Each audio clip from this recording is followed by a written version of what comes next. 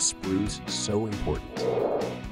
At first, when these files come in, I have to decide what type of sprues go on them. It all depends on what type of metal you need to cast it in, or the thickness, the height, the depth. All of these factors come into place. Usually rings, pendants, things that are generic are a lot easier to make. Things that are more intricate, like under galleries, settings, tops of rings, organic material, very heavy pieces, they require a variety of sprues to them come into casting. In this example, this shank is relatively easy to fill. You have a half solid piece. It comes into a setting on the top. It's rarely simple to cast. We simply put a sprue on the bottom and we call it a day. In this instance, for example, we have an eternity band where we can't simply stick a sprue on the bottom or the top or the sides or anything. So we have to think of a creative way to help this piece come through. We have to create something kind of like the spool of a wheel, bicycle wheel, where we create a spruing system to give metal equally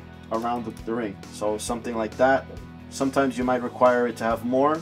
Sometimes 2 is sufficient. Other times you need different things. For this piece, for example, it has a lot of dips, turns, and it also carries stones on the top side with little prongs. So the only way that we would be able to make this piece come out is spruing it on the bottom. Now, spruing it on the bottom has its complications when the piece is like this. For example, the thickness of the piece itself. So you have to play with it a little bit and kind of create a cage. But what I have done is sprue the piece where it has the most connections. For example, as you can see through here, you have it connecting at where the D meets the A, where the loop of the A meets the D, where the ending of the D is just hanging in space over here so that it doesn't break off in casting. And now this piece here can be cast upside down and it would fill in all of the separate pieces that it has here. So you would have an intersection here, an intersection over there, something feeding it here. And this allows the piece to get filled with the metal in one shot and not cause any shrinkage, porosity.